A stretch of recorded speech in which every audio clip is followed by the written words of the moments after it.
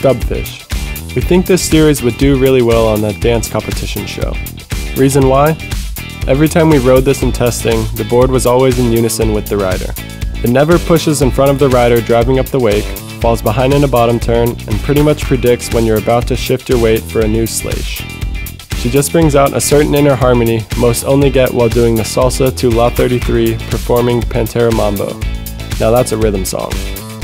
And oh yeah, it's a lighter layup of our signature wakeboard durability construction.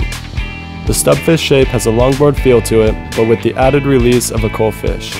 Did we already mention how much rhythm this crossover longboard funboard has? Last but not least, our most affordable value.